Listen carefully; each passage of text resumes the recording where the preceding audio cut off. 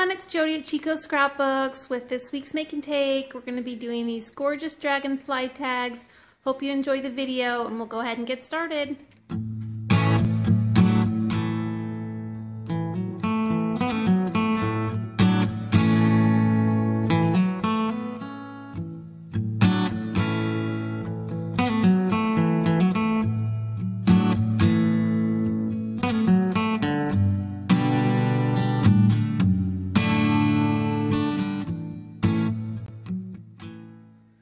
So this week we used the Tim Holtz Alterations Layered Dragonfly die and texture folder, and this die is definitely one of my favorite of his layered dies, because the texture and the detail that you get on these is just amazing. You can see, hopefully you can see this on the video, but the detail that you get when you run these die cuts through the texture folder is just really, really neat, really detailed, and you get a lot of fun texture. So we'll go ahead and get started. The first thing we did is, of course, the background inking, and we're going to be using squeezed lemonade.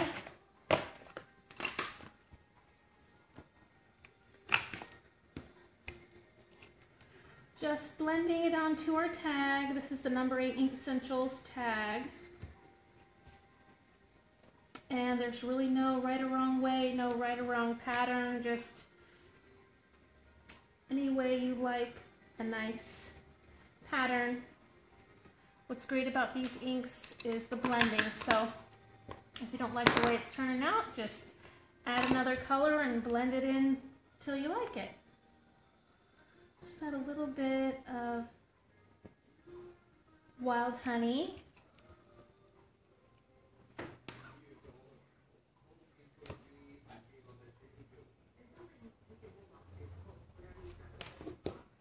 Okay.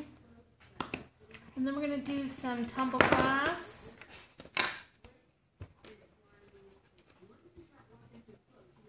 And I love the way these inks blend. Using the yellow and the blue, of course, you get a pretty green, and it really takes no effort to get a beautiful blended background.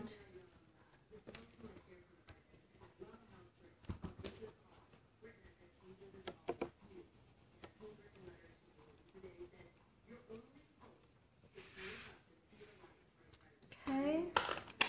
Go ahead and add a little bit of broken china.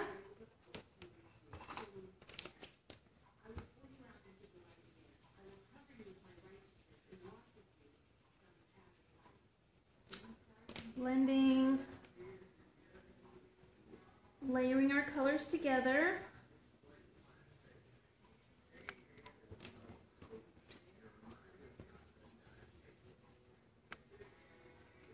Now I think I'll go back in now and get a little more green by using more yellow. So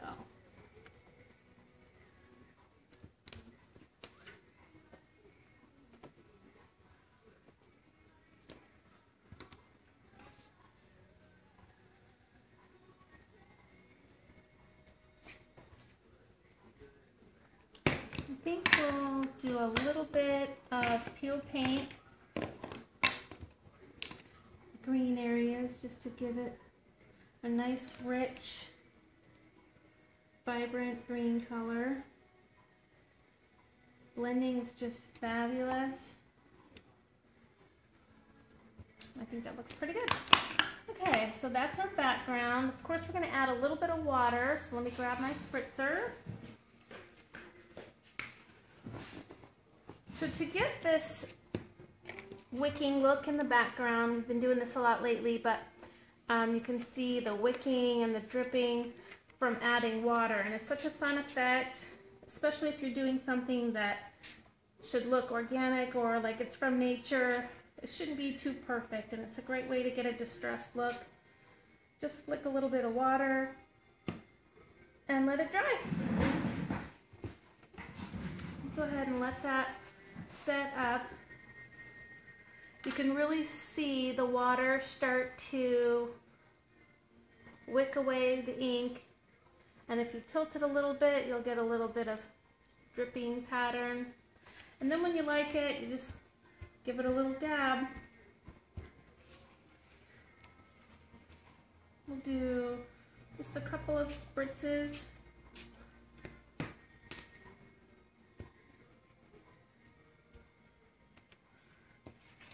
I think that looks pretty good. So we'll just let that dry for a second and I'll hit it with the heat tool.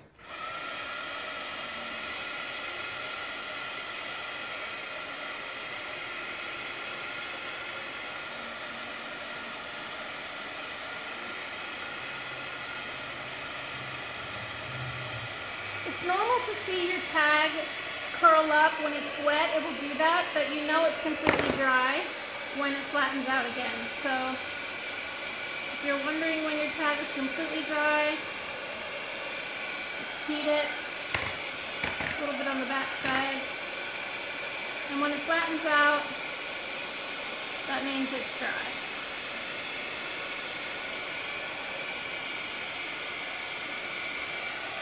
Okay. So I'm going to actually go in and add a little bit of color, a little more. Maybe I'll do a little bit of faded jeans around the edge just to give it a nice contrast. Blend it in.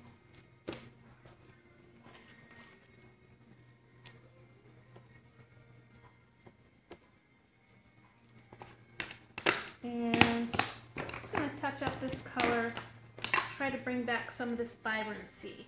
There we go. The water will dissipate your distress ink, so if you find that you are losing some of the dynamic color range, just after you spritz water on it, just go back in and bring it back to life with a little more distress ink. You won't lose your wicking pattern. You'll just get a little more of your dynamic range back in. I think that looks pretty good. And maybe just a little bit, of green. This is Shabby Shutters. There we go. Okay, so now we're going to go ahead and stamp our sentiment, and this week we use Stampers Anonymous Nature's Discovery CMS 049, and we used the foliage and we used the quote. And the quote says, "Imagination is more important than knowledge, for while knowledge defines all we currently know and understand, imagination leads us to all we might yet discover and create." And I thought that was a really nice quote for a creative tag, especially with the Dragonfly. So we'll go ahead and ink this up with Archival Black.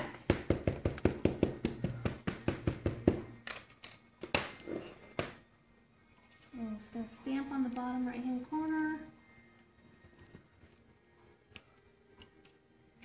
and lift. And then we're going to do some stamps all around with the foliage. So I'm going to do one on top, right there, and we'll do a few around the base.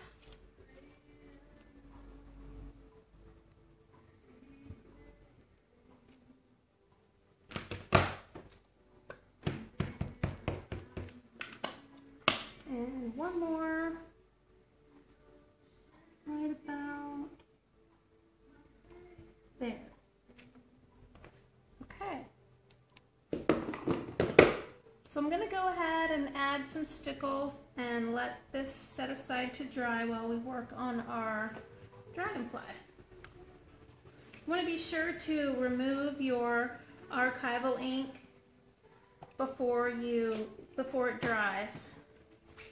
Otherwise, it's semi-permanent on your craft mat, which might not be a big deal to you, but if you want it off, do it while it's wet. So this is champagne stickles, I'm just going to dab it onto the foliage, and it adds a really fun sparkle. Doesn't have to be too perfect. We'll just add a nice highlight, and it'll pick up the light. So I'm just going to quickly go through and dab it on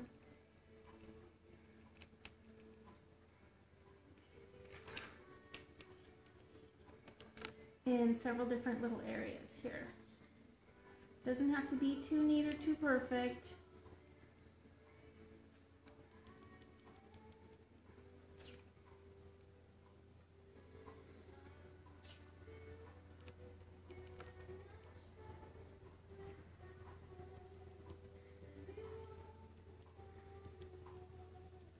A few more little pieces to cover, and I think we'll be all set with our stickles.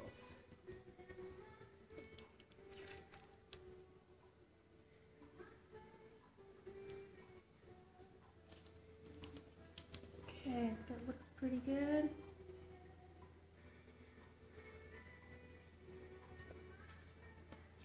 Yep. All right. So I hope you can see how fun that looks in a nice detail shot. The stickles really add a lot of cute bling and really catch the light. Okay, so we're going to set that aside, and we're going to go ahead and do our dragonfly. Now there's two different texture sides with the embossing folder, but we're going to use the one that shows all the veins popping out for today. So we used several different colors on this. We're going to go ahead and start with peacock feathers.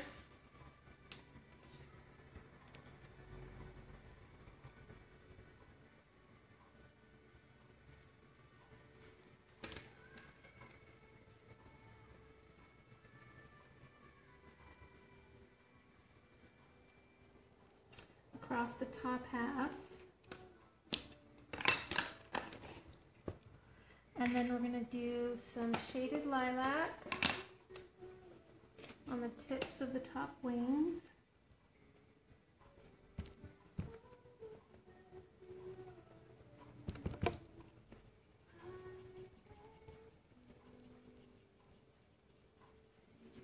So the Distress ink does a great job of picking up the raised surface or the relief surface when you texture something. So, but if you want it darker, you can always pick up your ink and just smush it in to give the kind of saturation that you want. And then of course you can just pick up any excess that's on your craft mat and blend it in on your piece.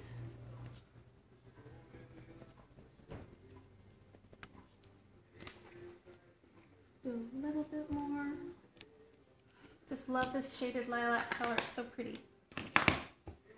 Okay, and then I think we'll do a little bit of Salty Ocean.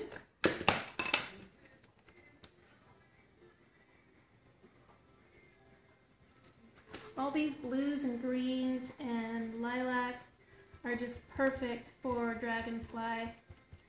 I just love the way these colors all blend together so nicely. I'm going to do a little bit of mowed lawn.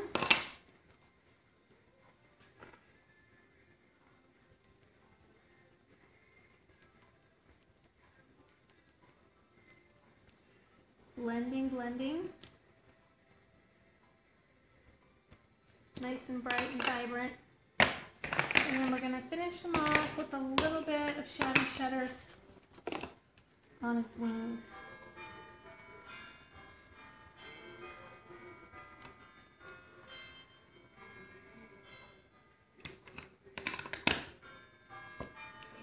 And we'll do a little bit more Salty Ocean.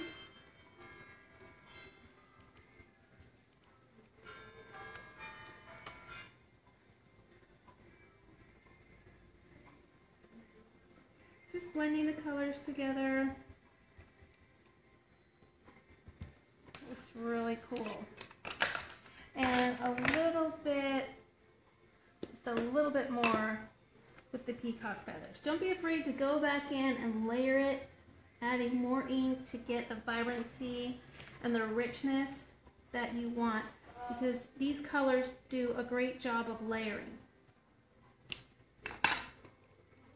Okay, so now that we've added the peacock feathers, I'm going to just touch it with a little bit more shaded lilac.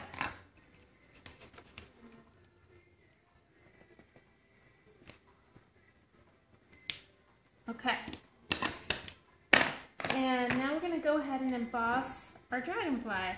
Hopefully you can see how cool that looks with a nice embossing enamel on the wings and the body of the dragonfly. So we used Ranger's embossing powder in Poly Sparkle, which is kind of hard to find because they don't actually make it anymore. But it just was kind of perfect for this tag. So what we're going to do is actually just tap on our embossing ink. And mine is super messy, but I don't care. So we'll go ahead and add our Poly Sparkle embossing powder.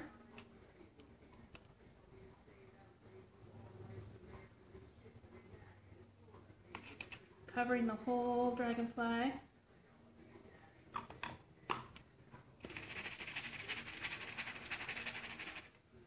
And then we'll go ahead and tap off the extra.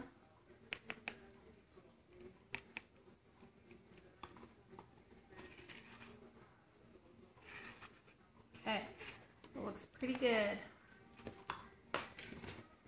So we'll go ahead and heat it.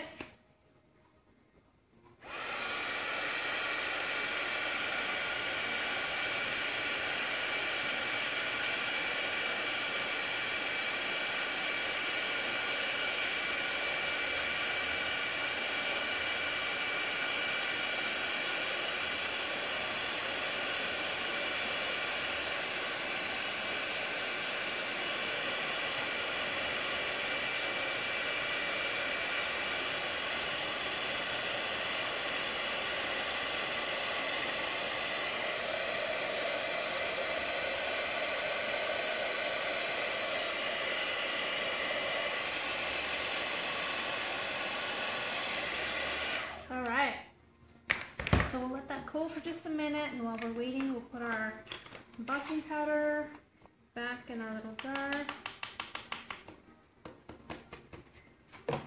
So here at Chico Scrapbooks today we did 65 dragonflies, and we only used less than half of the Poly Sparkle bottle. So this stuff is great. The embossing powder lasts a long time, and it's well worth the $3.99 price tag. I would encourage you guys to play with embossing powders.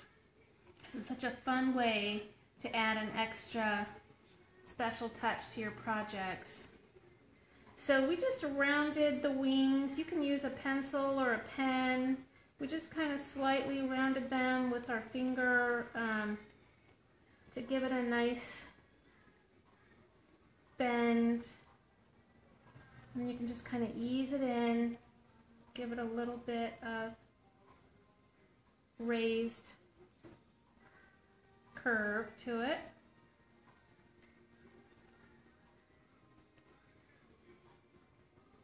Okay, and then we're just going to add a pop dot on the bottom.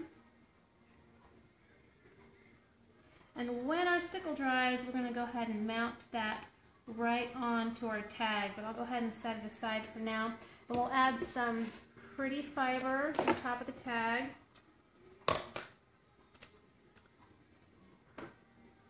Just going to do a bow, a loop, not a bow, but a loop. And we're going to thread our loop through the whole of the tag.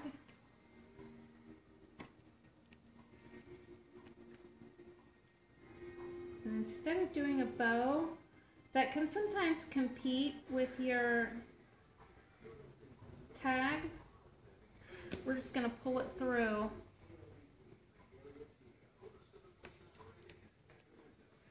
like so.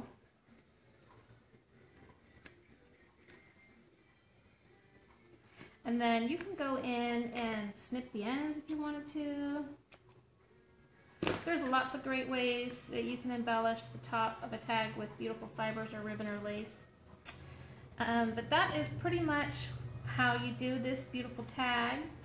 And I hope you guys really like this video. If you do like it, please share, leave a comment, and like the YouTube channel. We really appreciate your subscriptions and your comments. And as always, please join us on Wednesdays for free make and take projects. Hope you guys have a fabulous week. Bye for now.